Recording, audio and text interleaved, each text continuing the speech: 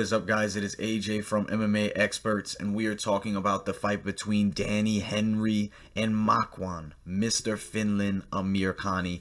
Should be a good one here. I'm really excited for this matchup, to be honest, but I think it's a total whitewash. I'm going to tell you that right out. I think that Danny Henry is not on the level of Makwan Amirkhani. I'm going out on a limb and saying that. I watch footage. His stand-up is not at the level of Makwan, and his grappling is not at the level. Yeah, he's got 2 UFC wins. You got that quick submission of Hakeem Dawado, but I'm not trying to be a dick, but it was kind of like, it was a fluke thing. It happens now. I'm not saying discredit the win. That win's sweet. God bless.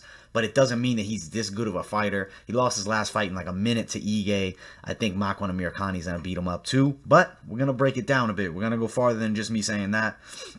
So Henry, solid submission skills himself, decent power with his straights, is susceptible to leg kicks and has like an awkward style on the feet, to be honest with you. He has been caught. He has been stunned in the past. A little bit taller than Makwan Amirkhani, and he's got a 0.9 reach. So let's just say he has a 71-inch reach. I don't know why 70.9 is a thing here, but they put it on there.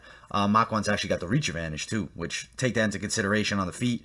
And he can be taken down and controlled, and Makwan is a guy that takes you down and controls you. I mean, he had Shane Burgos down, and Burgos is nasty, and he had him controlled a bit. Now, he lost that fight, but at the end of the day, pretty respectable in my opinion. He's going to look for takedowns. He looks for grappling exchanges. He's trying to get you by submission. He's trying to tap you out, and he's really strong. He can get gassed, though. That's the one thing about him. But I don't think this matchup he's really at too much risk. I don't think Henry has the skills to compete.